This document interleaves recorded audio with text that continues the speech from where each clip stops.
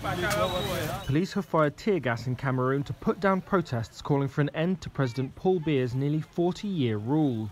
These demonstrations were called by Biya's main rival, Maurice Kamto, who hopes to spark a popular revolt as seen in other countries such as Mali and Burkina Faso.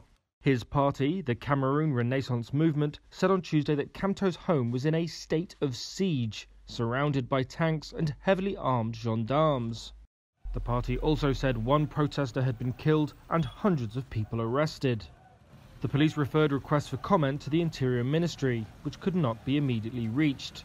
Once a bastion of calm, Cameroon has descended into chaos in recent years, as Biya fights Islamist insurgents in the north and separatist rebels in the west.